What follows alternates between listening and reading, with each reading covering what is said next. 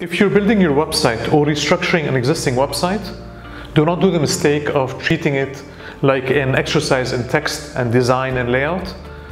Use it as an opportunity to have an internal business discussion on what are our services, how we want to restructure them, what are the key messages, how do others look at us for, what over the last year or two did we thought we would sell more of and we're selling less of, what things we're selling more of than others, what do people come to us for, and it's an opportunity to clarify internally and externally what is it that we're offering them, how we're going to sell it, how we're going to provide that service. So you take the business discussion and then you look at the structure of it.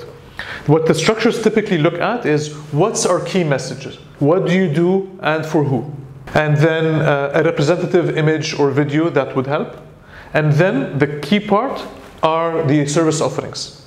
So the key service offerings, every company has around anywhere from 6 to 20 different types of services, offerings, features, functions, whatever that, whether you're B2B services or direct to consumer with features and functions. So the key ones, not the ones that we're really happy about internally ourselves, a new feature.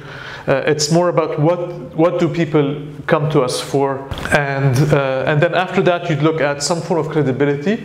So you have testimonials and updates from your customers with regards to how they use your service, and then if you have press coverage, articles, comments, participation in events, whatever, that also adds to that. So these are our services, this is who we are and who we service, and then these are examples of how others like you have done this before, and this is how we are active in the industry, whether press or industry events and so on. To talk about text and design and layout, that's the part where everybody jumps in. To highlight very specific elements. Whatever you sketch or think about and do, please let it be tight and long for the mobile device. I work with websites, I advise websites and customers all throughout the Middle East in different countries. In almost all cases, more than 90% of the consumption of the website is done on mobile. And the common mistake I see when you're looking at text design and layout is it's designed for the desktop and then we squeeze it down to mobile.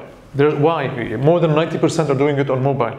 Let's do it very nicely done on mobile in terms of design, and then we'll widen it and tweak it for desktop. When it comes to text and images and bullets and so on, so when you have here the elements of it, you'd look at how much can I fit. So if you do it on a small paper or when you do it like a design sort of thing, my advice is there are a bunch of stencils that you can get, which is a printout of what a mobile device is, and you can scribble on it. You'll see how little you can fit. So instead of having like a Word document and you start to write a bulleted list of the features or bulleted list of the services, on Word it's a nice long document and you'll tend to write. But if you're on a tight paper, you won't have enough room, so you'll automatically start to be more concise when it comes to that.